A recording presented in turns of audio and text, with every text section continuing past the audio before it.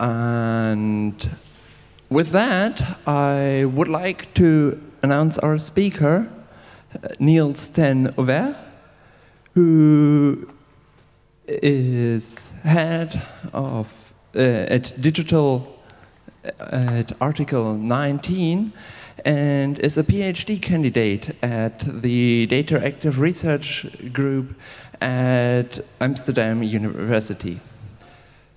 He will talk to us about human rights in organizations that create new rules for the internet, for networks, and we all have abided by.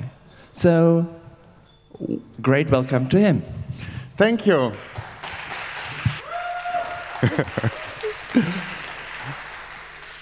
Hi all, I am super excited that you are all here and not in the afternoon sun. So thanks for that. I've got way too many slides for this talk, so I am going for a UDP approach to presenting.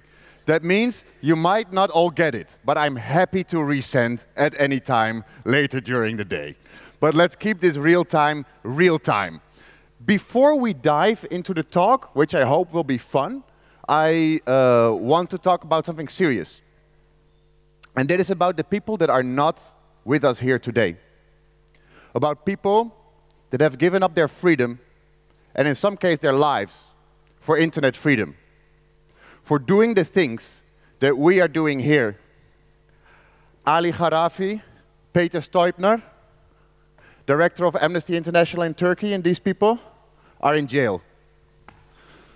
For doing digital activism, Basel got executed by the Syrian regime. For that, Allah is now in jail in Egypt.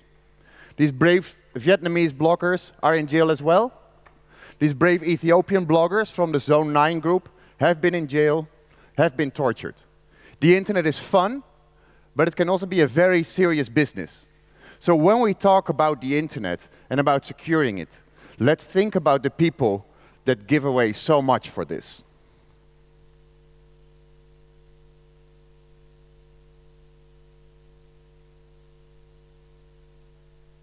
I am Niels. I am, as said, a PhD candidate and head of digital at Article 19. Head of digital is a bit of a binary prosthesis, but that was given to me, so I'm happy to keep it. I've been working before this on digital security and freedom of expression in a lot of different countries, but I was so frustrated by teaching people digital security. We have been teaching safer sex since the 80s. And it means you only need to do one thing to be safe. And people still don't do it. When we work on digital security, we tell you 1,000 things that you need to do. And we're still not really sure that you're safe. And in the best case scenario, nothing happens. That is such a bad incentive for behavior change. So, and especially asking this of the people who are in extremely stressful situations where they're just trying to do work, asking them to validate keys and do all these extra things just to be productive, it's not going to work. We should be able to do better. So that is where I got interested more in internet infrastructure and try to make things more human rights respecting by default. And I'm going to take you a bit on that trip that I've taken, which has been very much an exploratory trip. So we start with a bit of history where I can show you that I'm also a bit of an academic. So by some quotes to lay the theoretical groundwork. We shape our tools and thereafter they shape us. When we create technology, we consciously and unconsciously embed our own thoughts, values, and worldview in them. That's not special for technology. We also do that in architecture. If we make broad roads with no sidewalks only for cars, what's going to happen? More cars. If we're going to recreate large spaces with benches, trees, people are going to be outside. So the way we shape our infrastructure is shaping our societies. That's rule number one. Now I hear you thinking, well, but technology, it might be just neutral because it's not technology that kills people, it's people that kill people. So here I'm going to try to introduce the term affordances. Another academic thingy, bear with me. It means that it's the characteristic of a technology to enable or disable certain use and behavior that makes it easier or harder to do things, or even to have specific rights. And the question is then, of course, who is creating that technology? What we also need to think of is that technology, so we talked about affordances, Neil Postman took that to the far end and said the way technology is built is determining largely how you can use it. Well, I feel some of you getting really anxious about it because it's exactly the hacker way of breaking technology and using it in different ways, right? But it's still showing and growing the path. There is also some pretty good criticism on Neil Postman because he's saying you're putting way too much importance on the technology. That's why they also called him a techno-determinist. Technology cannot solve all our problems.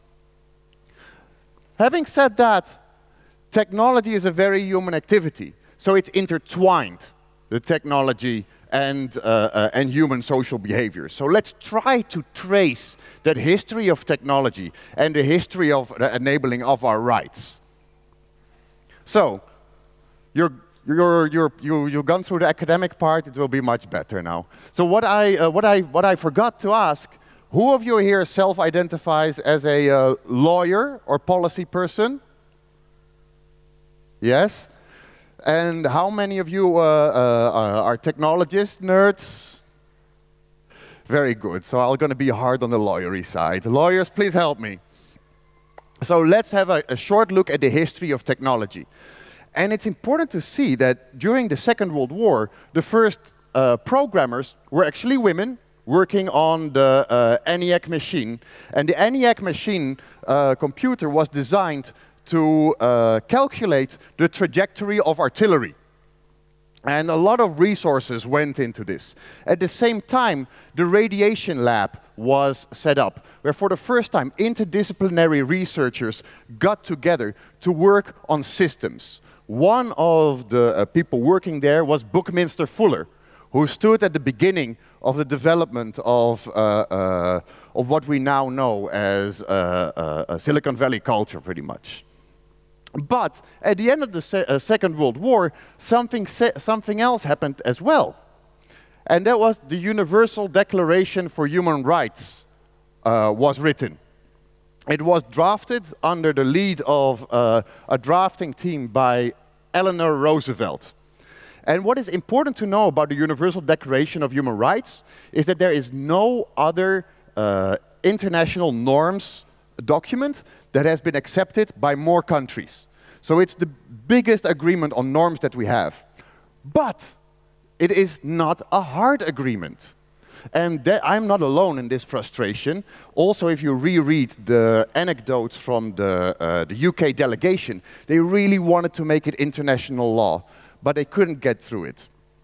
That only happened later on, when we got the International Covenant on Civil and Political Rights. And that was in 1966. So with these treaties, the Universal Declaration became international law in parts. And not only in 1966 the International Covenant on Civil and Political Rights happened, but also the International Covenant on Economic, Social and Cultural Rights. Why do two treaties at the same time? Why not fold them into one? It's because of the politics, stupid. The civil and political rights were the wishes of America and the Western Europe bloc, and the International Covenant on Economic, Social and Cultural Rights were the wishes from the Soviet and the G77 bloc. Later we also had, so there was a lot of contention between the two, give and forth, and these two were seen together with the Universal Declaration as the International Bill of Rights. There are also other conventions that codify human rights, such as the International Convention on the Elimination of All Forms of Racial Discrimination, and the Convention of the Right of Persons with Disabilities, and the Convention on Elimination of All Forms of Discrimination against Women.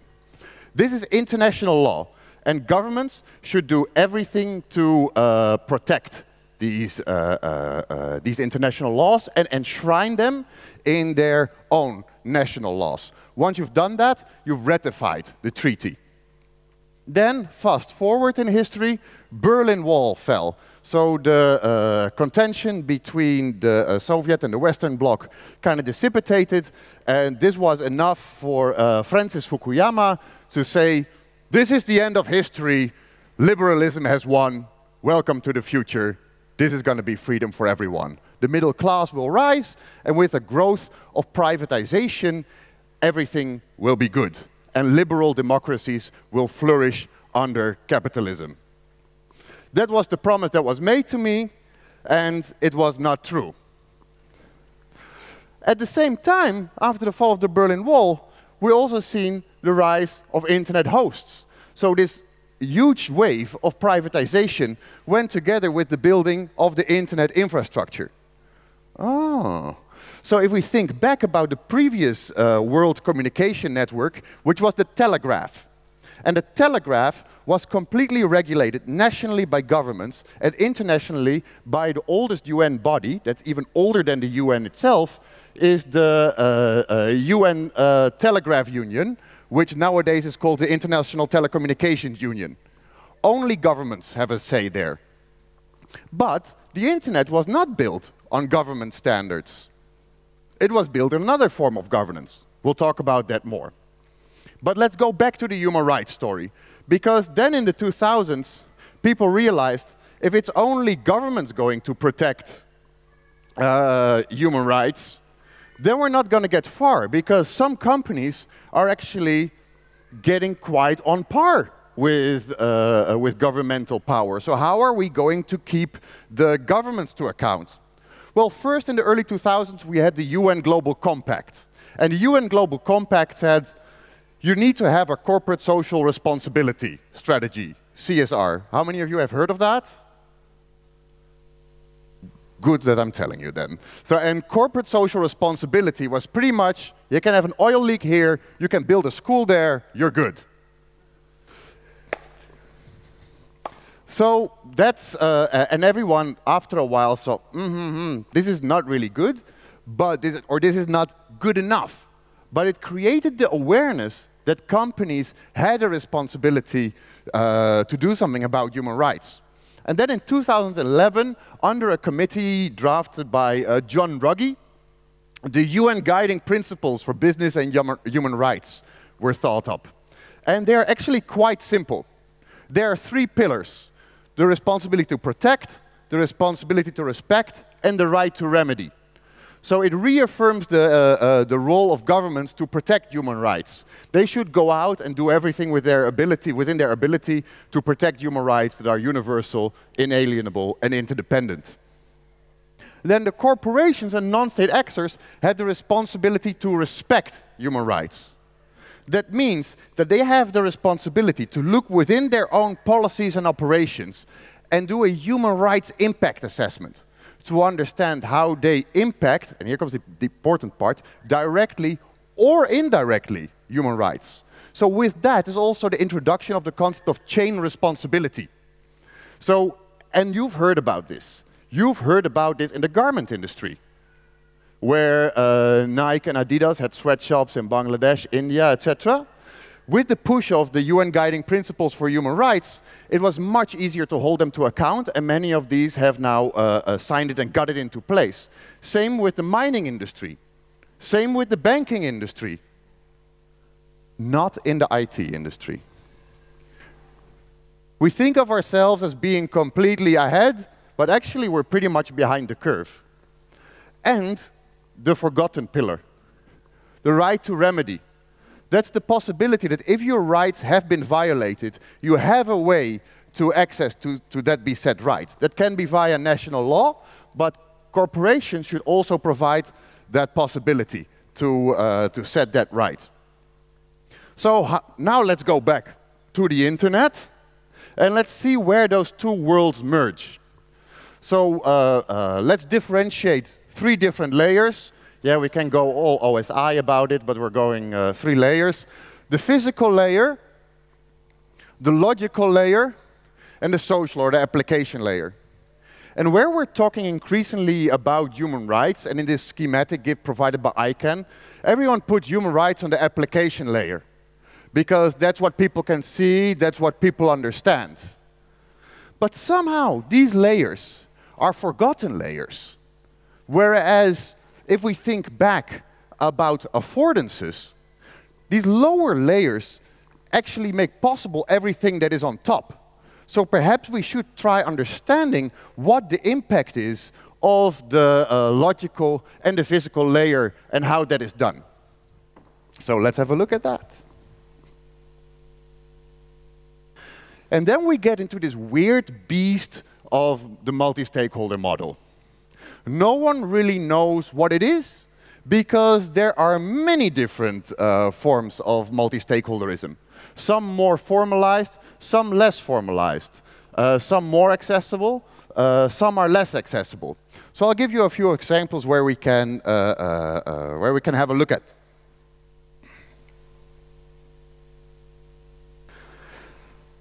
So let's start with the World Summit on Information Societies in 2005. Which was still a UN meeting, but a lot of people were invited to come and to work on a joint outcome document, which was the Tunis agenda. And there in the 42nd point, which was not on top of their priority list, they reaffirmed the commitment to freedom to seek, receive, and impart and use information. So the connoisseurs among you might know that this is exactly the language of Article 19 of the Universal Declaration of Human Rights. So the right to freedom of expression. But here, in the lawyery weasel words, like, we also must protect and respect the provisions for privacy and freedom of expression as contained in the relevant parts of the UDHR and the Geneva Declaration. Which means if you put in the relevant parts, you can always argue that it's not relevant for that place. But still, it was the first place where human rights got anchored. Then jump forward. You see, we're going forward to history. The UN Human Rights Council in 2012 said the same rights that people have offline must also be protected online. A bit of a no-brainer, right? Because it's not another dimension, and it's still people. But it was an understanding that we needed to think that the old UN frameworks, the old laws, did not really cover that. And that thinking was really pretty much right, as Edward Snowden has showed us. And then everything got kicked into a higher gear. Because the UN General Assembly agreed on the right to privacy in the digital age, where it called upon all states to respect and protect the right to privacy, including in the content of digital communications, to take measures, and to review their procedures, practices, and legislation. So they should do stuff. And normally, when the UN says people need to do things, whew, quite a lot must happen. And this was because Dilma Rousseff, the then president of Brazil, was part of the eavesdropping program that was uncovered by Edward Snowden. And so the Brazilians, together with the Germans, led this resolution. And it also led to the establishment of a special rapporteur on privacy. Then Brazil organized the Net Mundial conference in Sao Paulo in 2014. And that was actually quite interesting because it was the first time that in the front there were 4 mic lines. And the mic lines were for civil society, academia, oh no, there were 5 mic lines, civil society, academia, business, technical community, and governments. And people could queue up and it would go round robin. And this confused everyone. Because it was diplomats, used to be speaking on behalf of their country, after some hacker, after it was really weird, but we managed to get an outcome document. And some found it more stronger, some have found less representation in that. With civil society, for once, we were the best organized stakeholder group. We had one text on which most people agreed. In the end, we got a bit snaked by the lawyers of the private sector, but you live, you learn. But what was there is that there is the declaration to the UDHR, but also, boom, ICCPR, ICSCR, and the Convention on the Rights of Persons with Disabilities. So there is this increasing body of human rights language. But this is all theory, right? They can say everything in Geneva. They're not running the internet. So let's see where the rubber hits the road. Let's have a look at ICANN. Who of you knows what ICANN is? Oh, so good. So ICANN is administering policies and operations for the root zone of the DNS, right? Oh, I'm so happy I don't have to explain ICANN. But ICANN is also an example of a highly formalized form of the multi-stakeholder model. It means that the policies for the different top-level domains, the country code top-level domains, and the generic top-level domains, .banana, .amazon, etc., are managed in different spaces, as well as the addressing supporting community, so the handing out of the IP blocks. And then there are also other groups that can have an impact and a review of the policies that are made by these bodies. And within these bodies, there is then a sub-categorization of civil society, of intellectual property lawyers. So it's highly structured. And then then you think that's a lot of structure. Then within all these bodies, there's also a process on how the policies get developed. So you can notice that ICANN is pretty much colonized is maybe not the right word, but there are a lot of lawyers. And so everything is put down into processes. This helps into transparency, but it also takes you 1.5 years to actually understand the processes. So almost all meetings of ICANN and all mailing lists and all video calls are transcribed, but before you understand what is actually being said and how it works, it takes you about 1.5 years. So that is where transparency is not the same as having easy access in those policy discussions, right? So you need a lot of resources, knowledge, networks, and understanding, and also money to be able to participate in the meetings. Then something interesting happened after the Snowden revelations, because ICANN was so originally the DNS was managed by John Postel.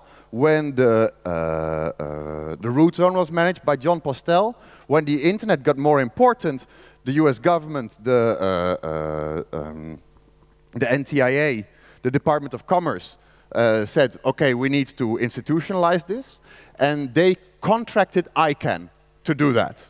Which means that the US still had contracting power over ICANN. And this was something that after the Snowden revelations, the US said, we're happy to give this up. We're happy to give this up, but not to anyone. We're not giving this to another government. We want to give this to the international internet community. This was a new thing, and this is, I think why multi-stakeholderism is important, not only because we love the internet, but it's also an innovation in governance. So a sovereign state was able to give out something so important, such an important asset as control over the DNS. So they said we need to develop 2 plans, one technical plan and one plan to improve ICANN's accountability. And we succeeded. You can ask yourself, was this really an internationalization? Because if you look at the language that the NTIA and the Department of Commerce itself put out, it might also be a privatization. And actually there were 2 press releases.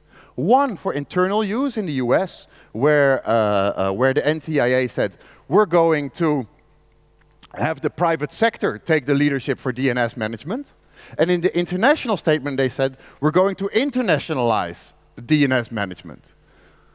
So that's something to be cognizant about. But the good thing, part of the accountability work was an inclusion of ICANN to respect internationally recognized human rights. So we were able to put that in before the transition happened, but we weren't able to negotiate all the details. So in workstream 2, which was the part that would happen after the transition, we were supposed to develop a framework of interpretation for the human rights bylaw. And a lot of people were very afraid that workstream 2 would be the graveyard of ideas. That, okay, if we push it through for the transition, and then after that, nothing will pass. But hooray! We almost have consensus on the framework of interpretation. The last public comment period ended, and we're now reworking that, which means that by the end of the year, ICANN will respect human rights, at least according to its bylaws. This is a slide that you cannot read. This, you can find this a graphic as well on icannhumanrights.net, and I'll also put the slides in the description of the talk afterwards. So this is a simple mapping of all different rights. Only the GNSO, which was the part that makes policies for the generic TLDs, is touching upon, ranging from freedom of expression, freedom of association, due process, participation, the right to security. So we tend to think that the internet stops at freedom of expression and the right to privacy. But there are way more things mediated by the internet nowadays. It's the right to political participation, the right to due process, right to education, right to science. So all these things we also need to take into account when we think about infrastructure. Does this mean we're now protected from evil takeovers in ICANN? No. But we definitely have an easier tool to have a look at ICANN, because this means that ICANN will do human rights impact assessments of all its policies. And at the moment when they're doing that, civil society, or anyone for that matter, can drop in and see, you've missed this, or you should think about this. Which means that you don't need to be entrenched in the trenches of ICANN all the time to be able to keep them to account. So hopefully, this is a good thing. So let's now have a look at a bit more of the nitty-gritty technical bits, because you nerds really stuck a long time with the lawyery stuff, and I'm thankful for that. So what is interesting is that the primacy of the internet is that it's a network of networks. And in that it's a bit incongruent with human rights, because human rights always argues from the basis of the rights holder, the user. But on the internet, users cannot simply claim their rights. Every time you want to connect, you need to ask, can you please give me an IP address? Will you please route my packets? Pretty please? Will you not drop them? Can I please connect without accepting your horrible policies that I do not even know about? This is an inherent part of how the internet is designed. And that means that the people running the networks are always in control. I'm not saying this was intentional. I feel actually pretty okay to say that this wasn't intentional. But it is an affordance, a characteristic of what we've built.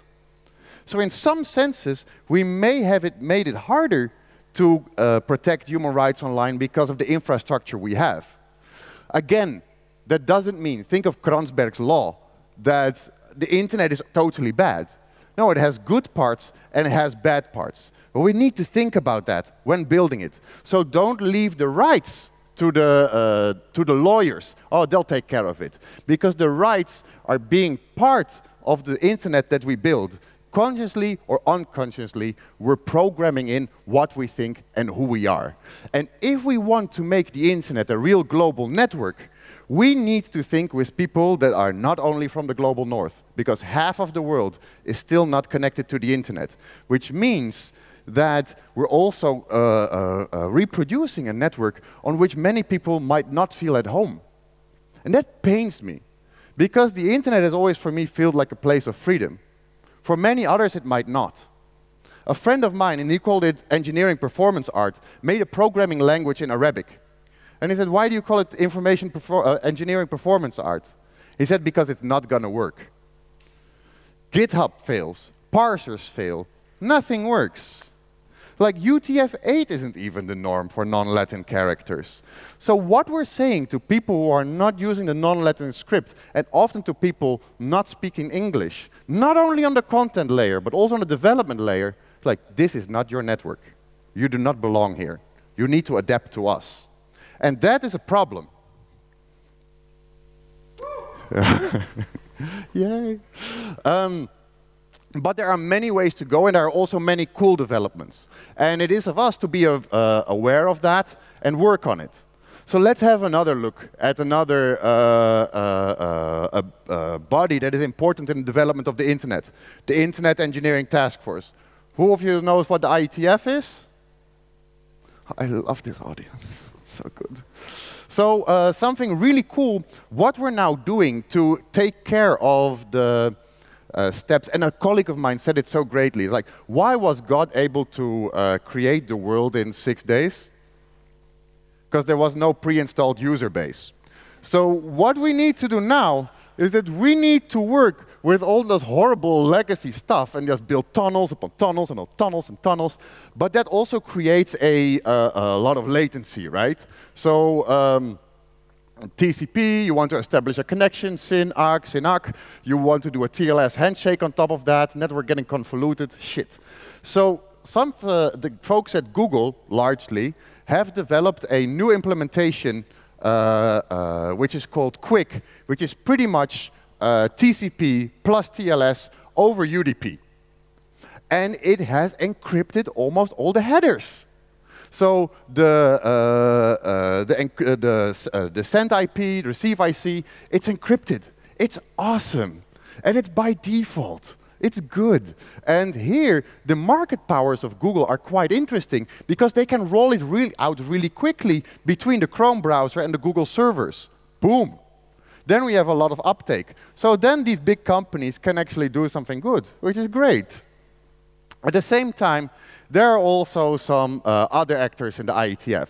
So for instance, in the discussion on TLS 1.3, there is a strong draft that we should include forward secrecy. Then the banks or other large financial institutions came in and said, no, no, no, no, no, no, no, no, no, no, no. No forward secrecy. Because we have so many boxes, and they said this. We have so many boxes, and last we had a problem, and we had 60 people on a call. We couldn't fix it. It was a problem in a database. So, and network traffic that we cannot encrypt is a DDoS attack on our system. Like, oh my God. It's like you don't even have a panel to check the performance of your databases. So just because they do not want to adapt to an environment in which they have forward secrecy, it doesn't mean they cannot decrypt. They can decrypt at the endpoint, right? But they want to decrypt in flight. And they say, we only want to do it in the data centers. But why only do it in the data center? If you only want to do it in the data center, why make it a standard in whole TLS so that everyone can do it? And what is really problematic is that the American Standards Institute, NIST, is supporting this. And NIST has already been pounded 1 time by the NSA with weakening crypto protocols. And this is shamelessly happening again. So we need to be strong, and that's why we need your voice in the IETF. But these are the problems that we know about. Security, privacy issues, we can make them better. We have QUIC, and what the QUIC people said, that was so much fun, is that they said, okay, if you're going to get forward secrecy out of TLS 1.3, we'll implement it with forward secrecy in QUIC. Fuck you. Pretty nice. So can internet protocols further impact human rights? So within the IETF and the Internet Research Task Force, we set up a research group to start thinking about this. And for that, we needed to try to translate technical concepts into rights. So then you got crazy shit like this. And there were so many discussions to be had about all these different definitions. And also, what does equals mean? Right?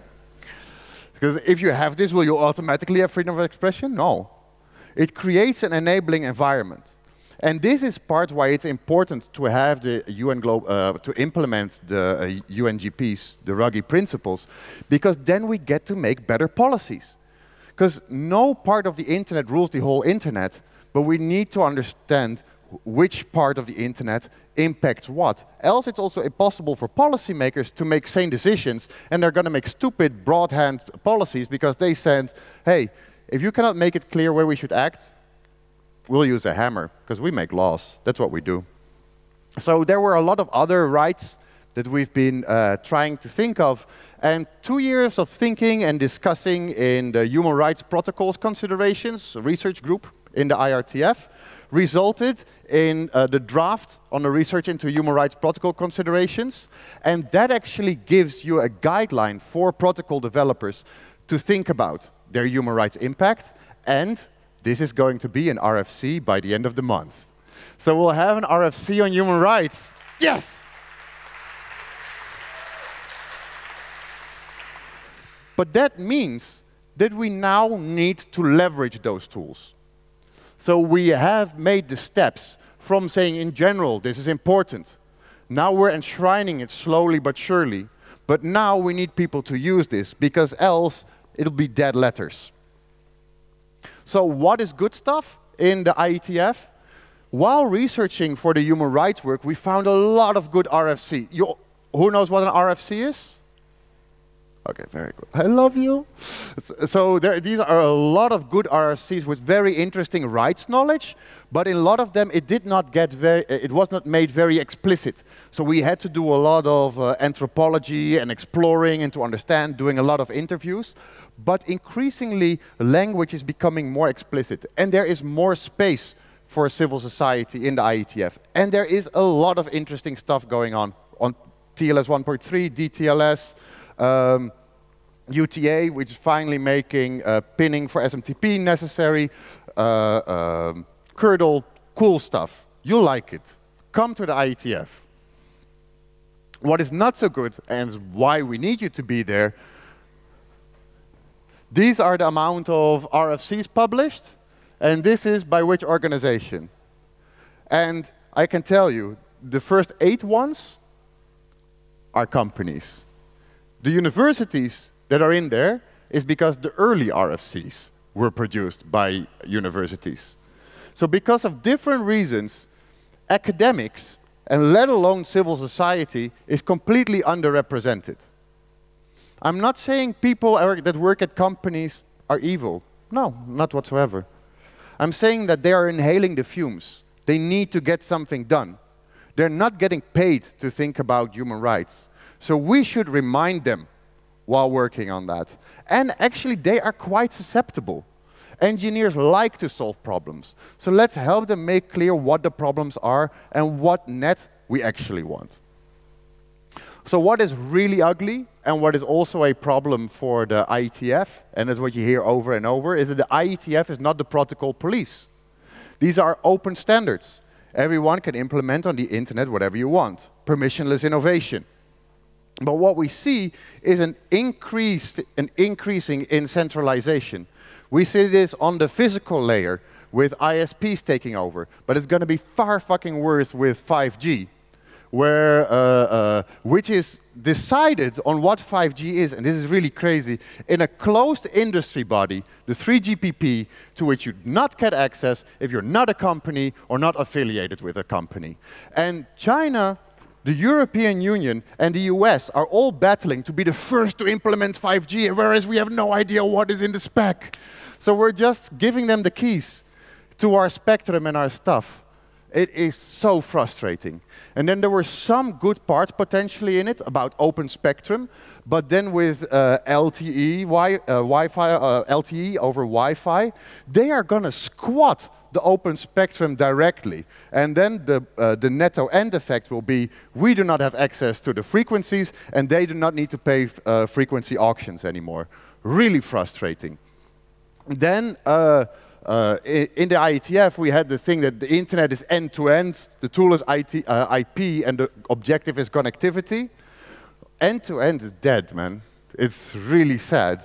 If you look at how much content is going through content distribution networks, and how much of these content distribution networks are breaking SSL and TLS, it is really a mess. And we do not have clear transparency about what they're doing, let alone that we know how it's routed, right? Because BGP is not transparent. BGP, nice hobby as well. We should clean that up once. Then on hardware, we also see a few dominant organizations. And well, the application layer is all the hype, you know about that. So what does that mean? What are we looking at? Well, it can take different forms. There is some good, some bad, and a lot of opportunities. And the internet is still a very exciting place. And we need to remember that rights are like muscles. You need to train them, else they go away. And if you train a lot, then you know, sometimes you might break a bone. That's not so bad. So know about internet governance, and know about the infrastructure, because the infrastructure is what determines what's happening on top. So we need to think about breaking the centralization of knowledge, which means getting it out of the patents and out of the trademarks, and getting out of the companies to understand how they are running the networks. We need to fight for our right to science, which is also a human right. We need to be able to find out how the networks work, because it is nowadays our public sphere that is mediated by the internet. It's about voting. It's about your primary contact to your government, to your representatives. But it's also your freedom of association that's largely mediated by the internet. So we need to ensure that we know how it works, that we can also ensure that we can keep our rights. And then we need to ensure that we're building a real global network for the people. Not for the networks, not for the operators, but for the people. And that is something that a lot of the people in the IETF do not necessarily have in mind. They're having a they're working on really hard problems for operators. But we need to ensure that the end user is better represented, and that we as end users also understand the systems better. So we need to take power and rights into account in the design of all technologies, because we shape our tools, and thereafter they shape us. Thanks very much.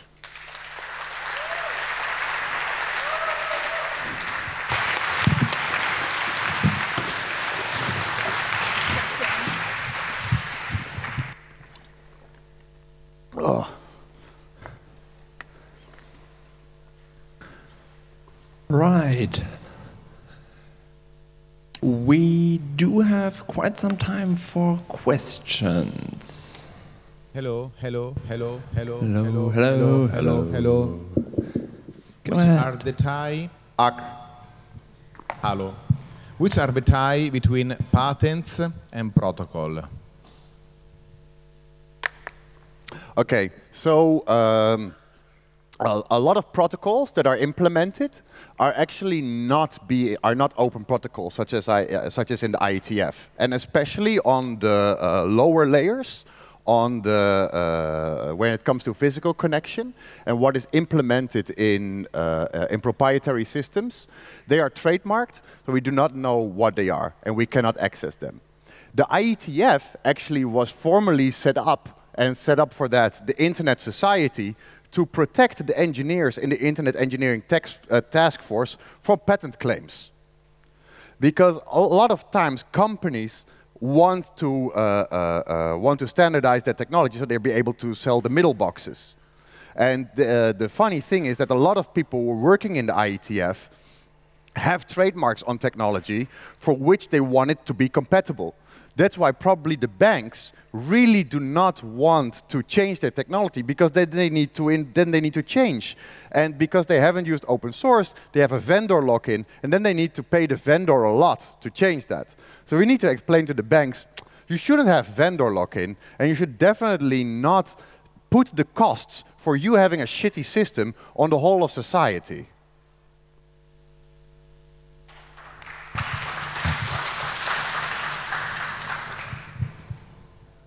Hello? Yeah.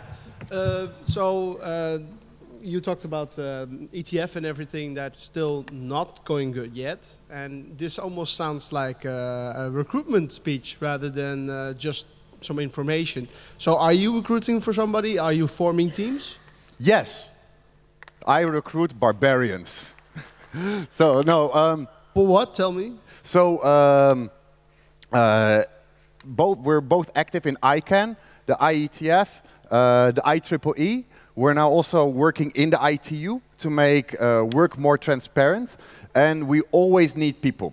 And the way you can interact is help us simply do, in the IETF for instance, do human rights impact assessments of working group drafts.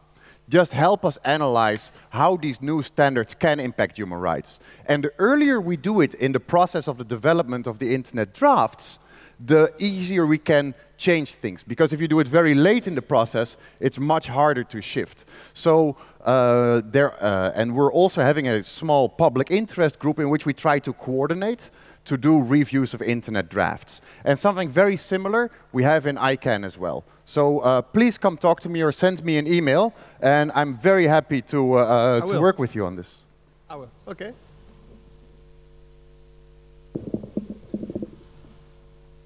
Hey, yeah, first of all, thank you for a very sobering and interesting talk. I know that ICANN has profited massively from their monopolistic position, and I was wondering if that's going to be solved with this new governance model.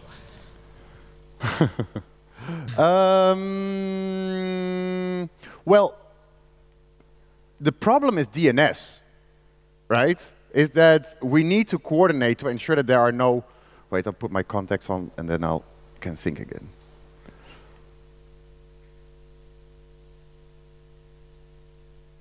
The problem is with the design of DNS, that there is a single root zone. That needs to be coordinated, and that's done in a multi-stakeholder way. So actually we have not had many problems with the US government intervening in ICANN. So it's also a bit of a theoretical exercise.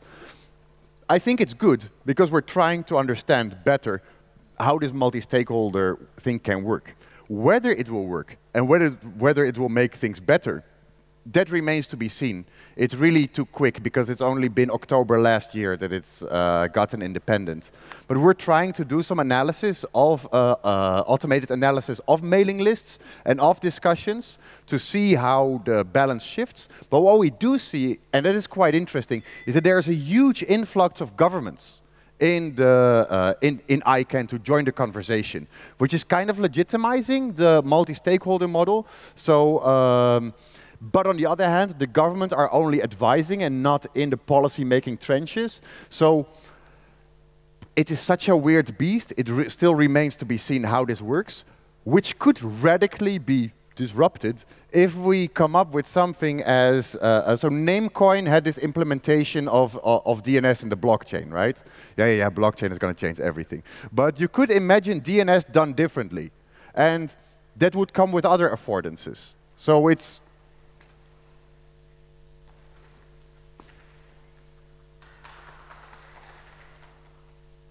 Hey, Harry Halpin. Hi, Harry. Yes, XW3C. So I do want to mention, quick note on the patent issue. So one thing that would be awesome if the IETF did, and one thing that the W3C, the web standards body, did correctly, is they essentially have royalty-free licensing. So you have to remember, even free and open source software can have patents. You are not immunized from patents, unfortunately, by using the GPL. So therefore, I would like standards bodies like the IETF to have better patent policies. Because I've definitely been on some crypto mailing lists in the IETF where people are just like literally emailing the mailing list and being like, I can't read that last email. Because the IETF says you have to disclose all known patents. So if there is a patent, but you don't know about it, it's okay. So that's a bit dangerous. It's better that have the companies explicitly declare all patents and promise to license them royalty-free forever. That being said, W3C is obviously really fucked up because they're pushing DRM, digital rights management, into HTML5 and soon into ebooks, being pushed by Netflix. And then with ebooks, Springer, Elsevier, everyone else is trying to close down knowledge. Could you please come to your question? And my question is, why hasn't Article 19, ICANN, the IETF, all these standards bodies which are doing something about human rights, why don't they tell their fucked up younger brother, W3C, to get their act together? Or do these organizations think that the DMCA and DRM is compatible with human rights? So, at IETF 101 in London in March next year, we're organizing a hackathon on privacy and human rights considerations for the W3C to address exactly this and work for 2 days on seeing how we can integrate these concepts also in the W3C. People from the W3C will be there, and I really hope that some of you will join us there too. I'm going to tweet it. Is that good? I'm at Niels ten Oever, so it's the 2 days ahead of the IETF 101 meeting. So we had a really good hackathon before the last IETF on HTTP status code 451, which makes legal censorship more visible. But we now also really want to hack on web standards, so that's going to be for IETF 101. And I'd love you to be there, Harry. And thanks for fighting the DRM fight. We're not done yet. Hi. You said that we should join IETF probably to help you in doing your fights. But it's my understanding that IETF is completely split in half over this topic. If it's even their concern, you know, they say we are technical people, at least one half, and the other half says, yeah, maybe we can take this into consideration, but it's still unclear if they are the right people to address with that topic. So I think actually that the situation in the IETF is a bit better, because we had a plenary talk at the, not the last, but the IETF before that, where Dave Clark, one of these early internet inventors, and us talked about human rights. And the fact that the Internet Architecture Board organized a plenary talk about that, and there was large agreement that this is important and that the IETF should engage on it, that's a good thing. How that's going to be done remains to be seen. And indeed, in the TLS discussion, it was about half-half. But I also had a strong feeling that the deck was a bit stacked there. So it's also for us to get engaged and help us also influence on the other side. It doesn't mean you can't, and you all know, when you get into the IETF, you can't just do a hand waving. You need to come with arguments. But that will also help us the understanding, because no one understands what the internet will be. We get to shape it.